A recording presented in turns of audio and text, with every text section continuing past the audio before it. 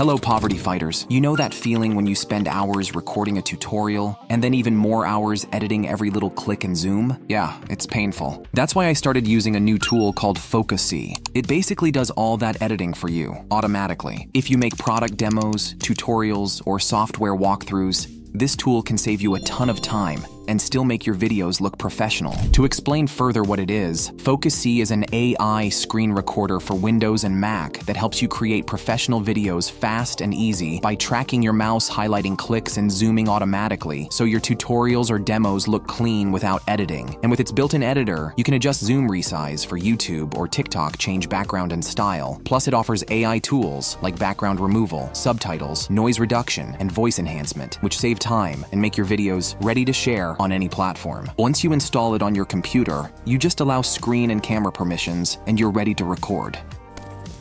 First, you can choose what to capture, your full screen, a specific window, or just part of your screen. You can even turn your webcam on or off and decide whether to include your mic or system audio. Then, after you record it, that's when the magic happens. Let's start from the beginning. Here, you can either keep the original size or change it based on the platform you're posting on. For me, I'll choose 16:9, which is the best format for long YouTube videos. Next is the zoom option. If you keep it enabled, when you add zoom effects, the screen recording will stay fixed while the background remains steady. But if you turn it off, the recording itself will zoom in and cover the background. Personally, I prefer keeping it on. If we scroll down a bit, we'll see some sliders. The first one is the padding slider. If you drag it to the right, it will shrink the size of the recording, and if you drag it to the left, it will enlarge it. Next is the inset slider. If you increase it, it adds a clear border around your recording, making it stand out more. You can also change the color of this border. Then comes the roundness slider.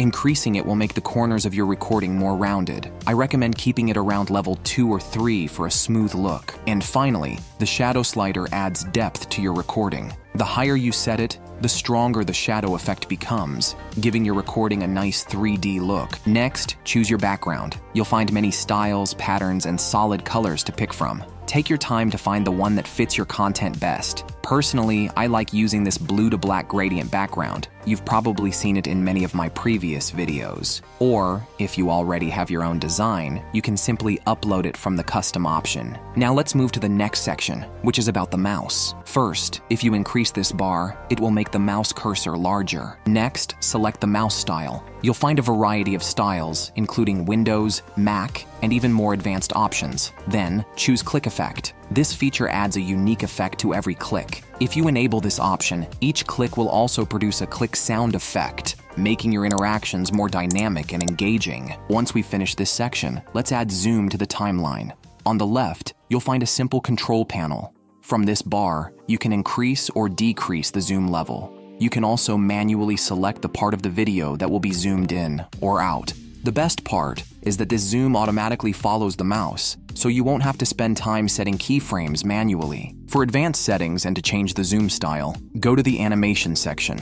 The 3 motion blur settings at the top control the visual smoothness of your movement. Higher numbers create a dreamier, softer blur during zoom and cursor action, while lower numbers keep it sharp. The movement type options, slow, medium, fast, rapid, let you choose the speed and feel of your cursor moves and screen zooms, essentially telling the action to be gentle and slow or quick and snappy. Finally, the custom settings for zoom and pan let you fine-tune the physics of the movement. Tension is the stopping power. Friction controls the resistance or drag, and mass changes how heavily those 2 factors impact the zoom's overall flow. Just experiment with the settings until you get the result that looks best for your video. Then, in the audio section, things are very simple. You can adjust the volume, either increase, decrease, or mute it completely. Next, in the watermark section, you can upload and add your channel logo or brand mark. Finally, in the avatar section, you'll find a variety of ultra-realistic human characters that you can add to present the content for you.